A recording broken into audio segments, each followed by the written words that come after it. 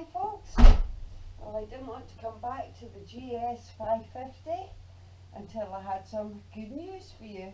Welcome back, and here's what's been happening.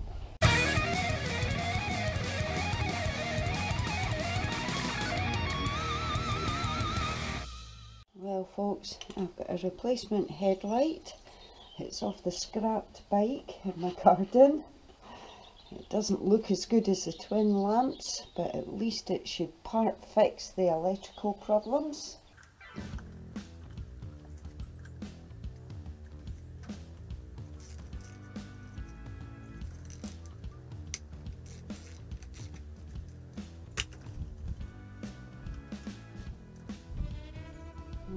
That's a blown bulb. It's black inside.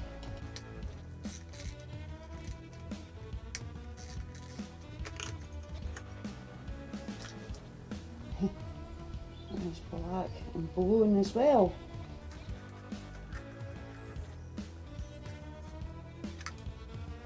Okay folks, I've managed to get hold of some spare bulbs. Yet again from the scrap bike in my garden.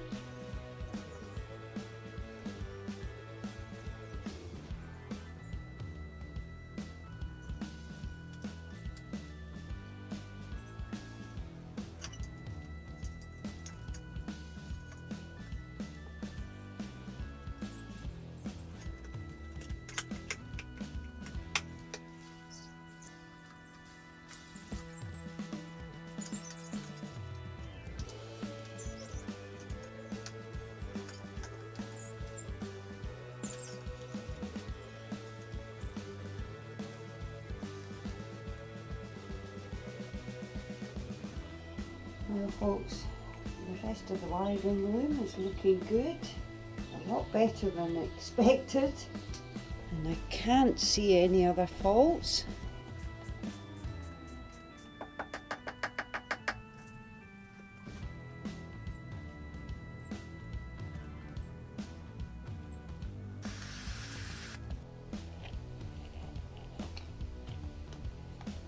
That little rubber in there is perished, it's broken.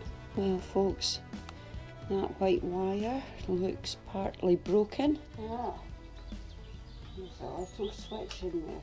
Ah, feels like it's broken.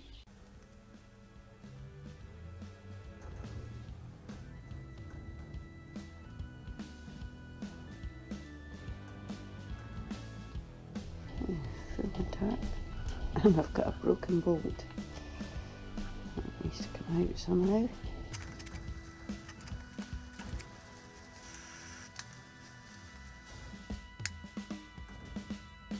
Oh dear, now I'm going to have to drill it out.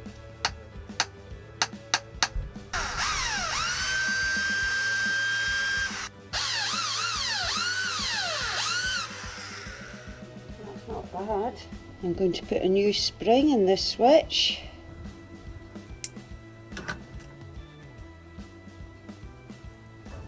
Well, I'm not having much luck folks.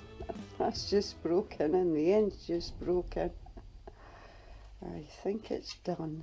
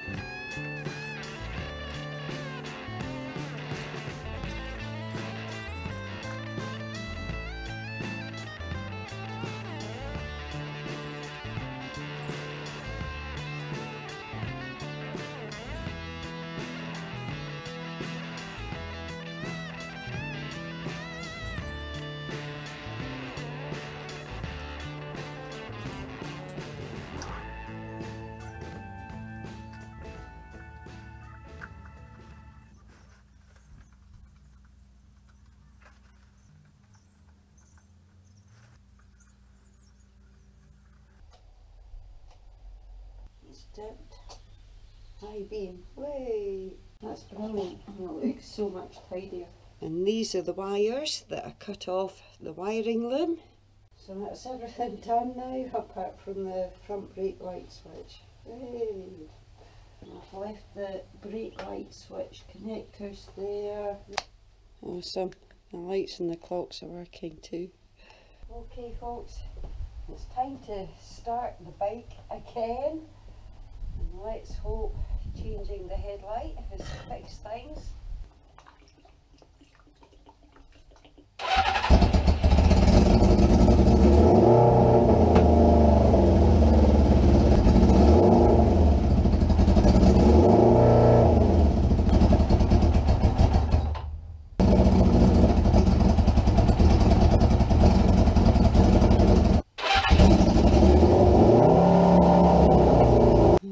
Things are getting strange again. I've now got a hot coil on the left and a cold one on the right, so that's the opposite from last time. Problem hasn't gone. Well folks, I was up late last night studying the bike's wiring diagram, and I think I've figured out what I hope is the last electrical problem. The fuel gauge has been bothering me because it's still not working. Now this is the way the bike's wiring to the tank was to begin with. I just tidied it up, but I'm sure it's wrong. One of these wires should be a frame earth and go to ground. There's one earth there, but there should be two here on these black and white wires. So that's a major fault and has to be fixed. That's factory tape and that's never been touched in there, so one of them is definitely meant to be an earth. Yeah. Exactly what I thought.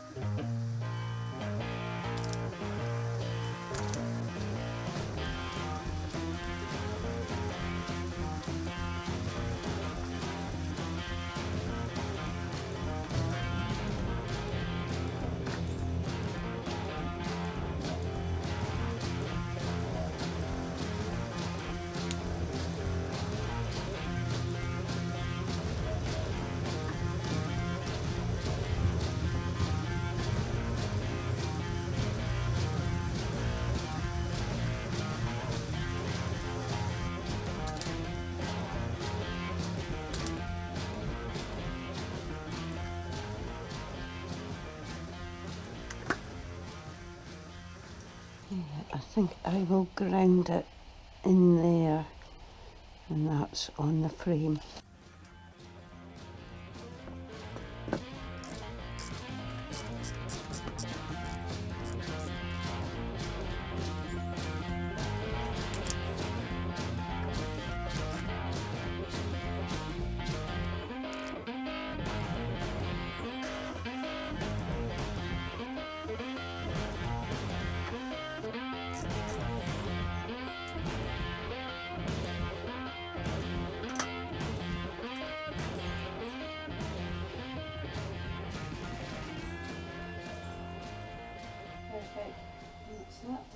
Okay folks, time for another engine start. Fingers crossed. Well, here we go again.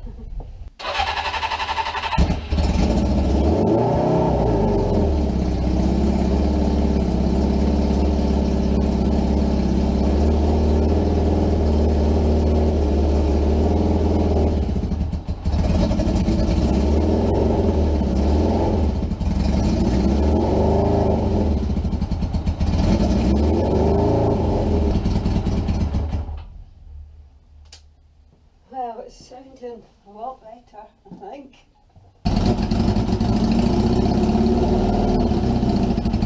Well, no hot coils, not this time. Hey.